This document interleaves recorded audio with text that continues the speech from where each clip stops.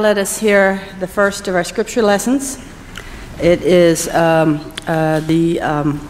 when Jesus reinstates Peter in John 21:15 through 19, and if you want to read along, it is in page 108 in your pew Bible. When they had finished breakfast, Jesus said to Simon Peter, "Simon, son of John, do you love me more than these?" He said to him, "Yes, Lord, you know that I love you." Jesus said to him, "Feed my lambs." A second time he said to him, "Simon, son of John, do you love me?" He said to him, "Yes, Lord, you know that I love you." Jesus said to him, "Tend my sheep." He said to him the third time, "Simon, son of John, do you love me?" Peter felt hurt because he said to him the third time, "Do you love me?" And he said to him, "Lord, you know everything. You know that I love you." Jesus said to him, "Feed my sheep. Very truly, I tell you, when you were younger, you used to fasten your own belt and to go wherever you wished. But when you grow old, you will stretch out your hands and someone else will fasten a belt around you and take you where you do not wish to go." He said this to indicate the kind of death by which he would glorify God. And after this, he said to him, "Follow me." Will you pray with me? Oh, holy God, fill this place with your Spirit so profoundly that as we hear this word, that we can feel the truth in its wisdom. And let us leave this place so full of that wisdom and that Spirit that we cannot help but share it with others. We pray this now in Jesus' name. Amen. Our second reading today comes from 1 John chapter 4, various verses within it. Hear now a word from God for you today. Beloved, let us love one another, because love is from God. Everyone who loves is born of God and knows God. Whoever does not love does not know God, for God is love. God's love was revealed to us in this way. God sent his only Son into the world so that we might live through him. In this love, not that we love God, but that he loved us and sent his Son to be the atoning sacrifice for our sins. Beloved, since God loved us so much, we also ought to love one another. No one has ever seen God.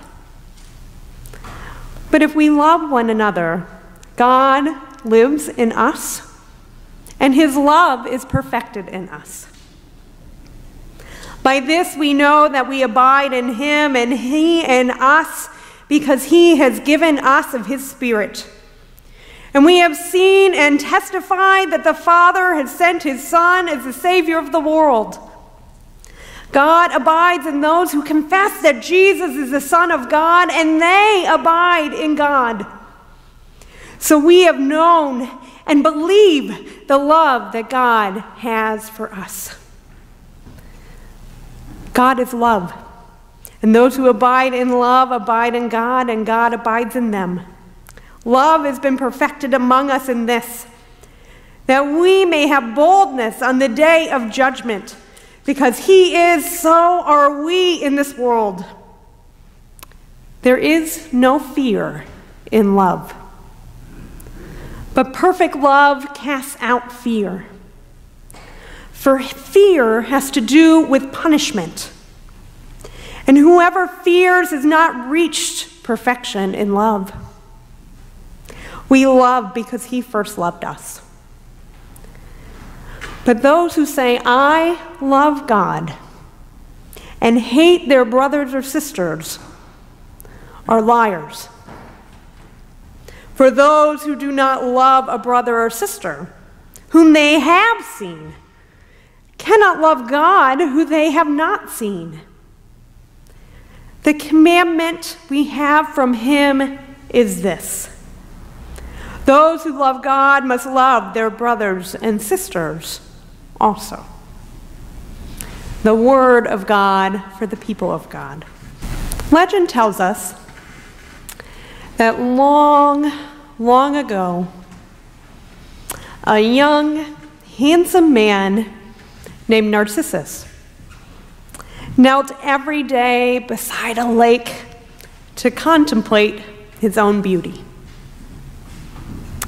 One morning, as he leaned closer and closer to the water to get a better look at his own reflection, he fell into the lake and drowned. When Narcissus died, the nymphs of the forest appeared and found that the fresh water of the lake had been transformed into salty tears. "Why do you weep?" the wood nymphs asked the lake.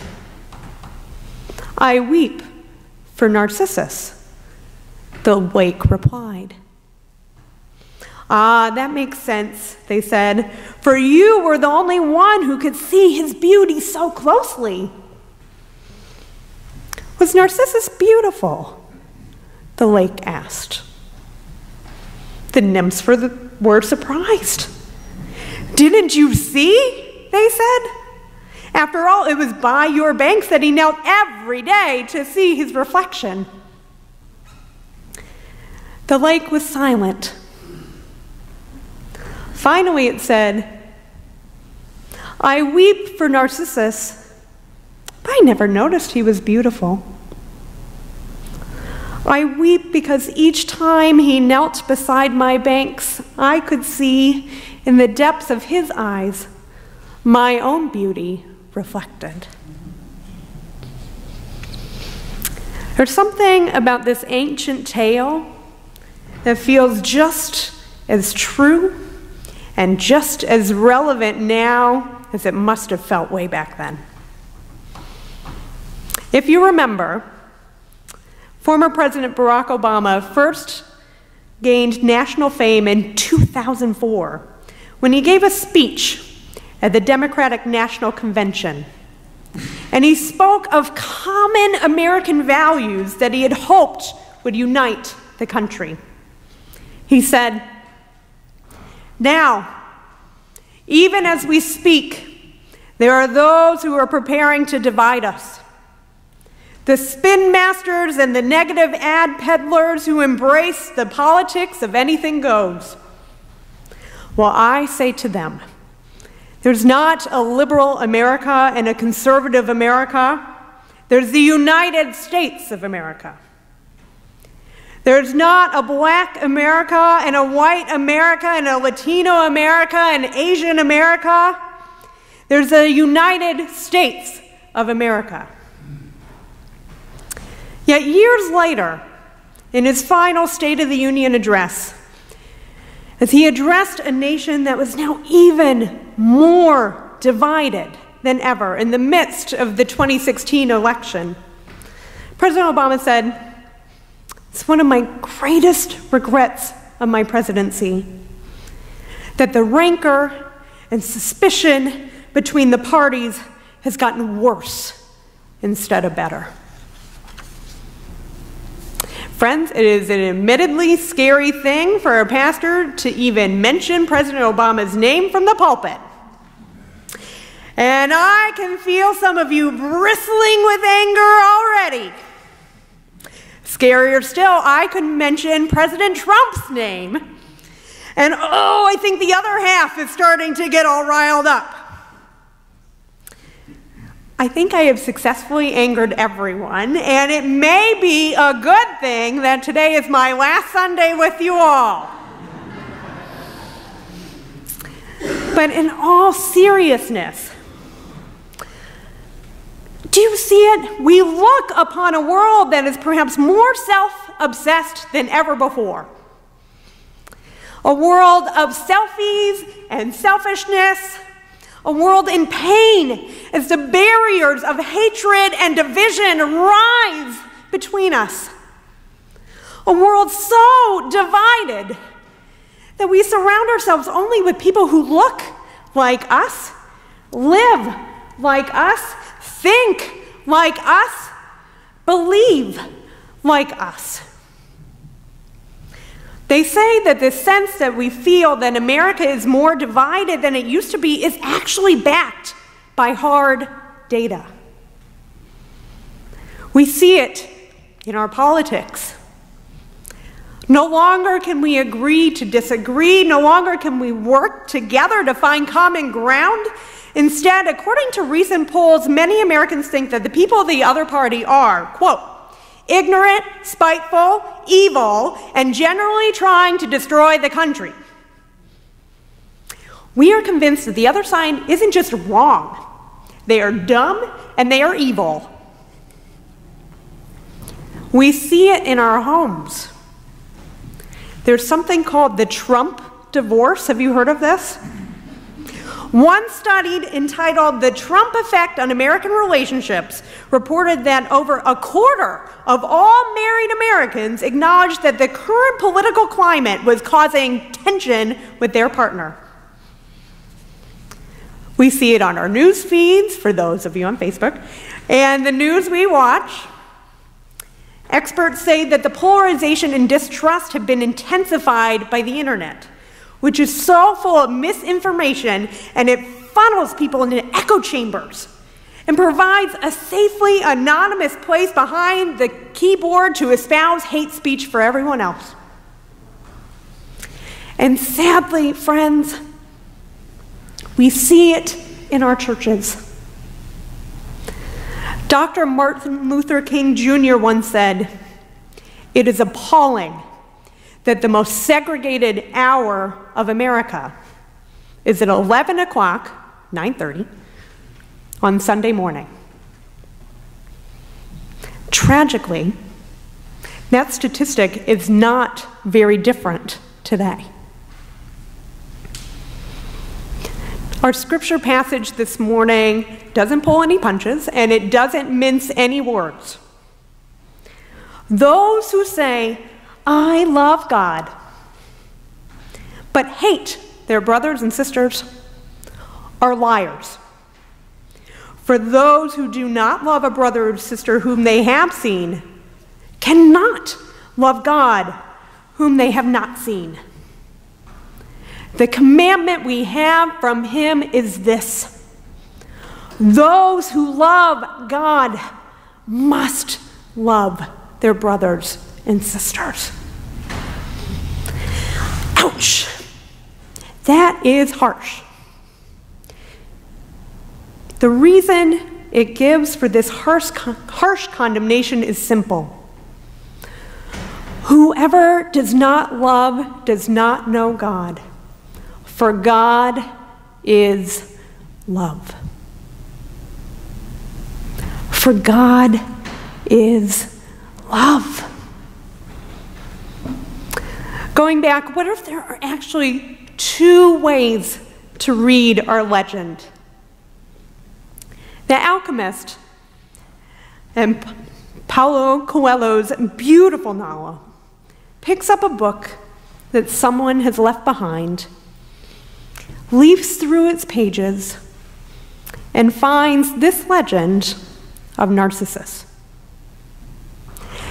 And yet when he reaches the end and he shuts its pages, the alchemist doesn't condemn the lake or even Narcissus for their self-centeredness.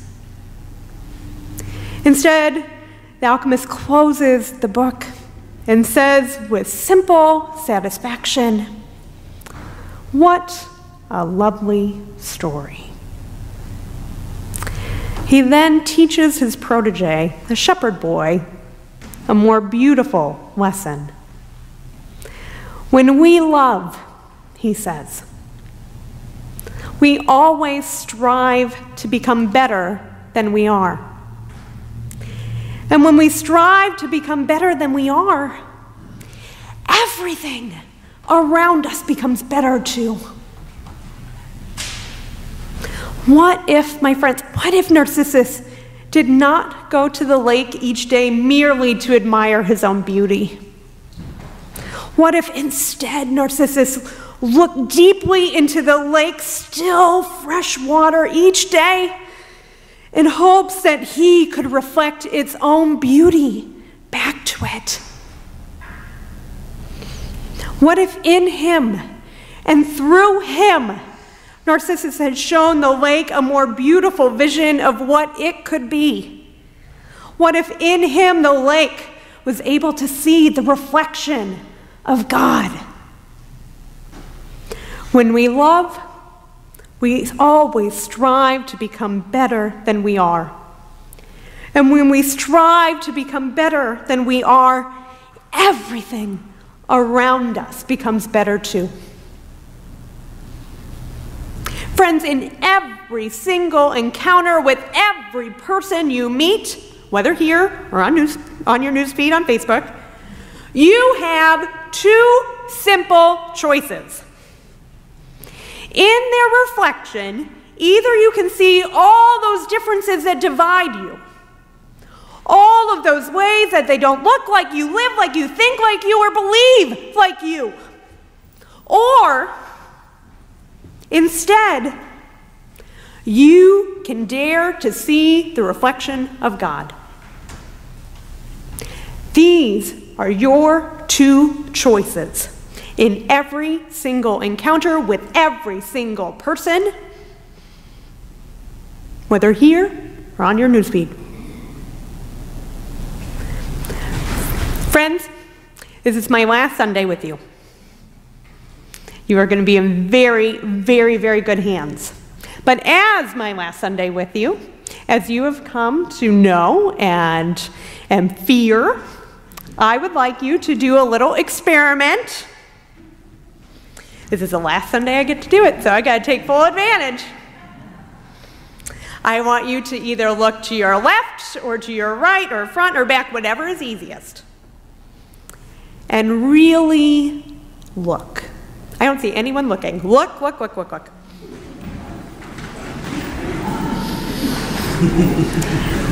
Friends, this is your sister. This is your brother. And if you're married, that got really weird, and I'm sorry.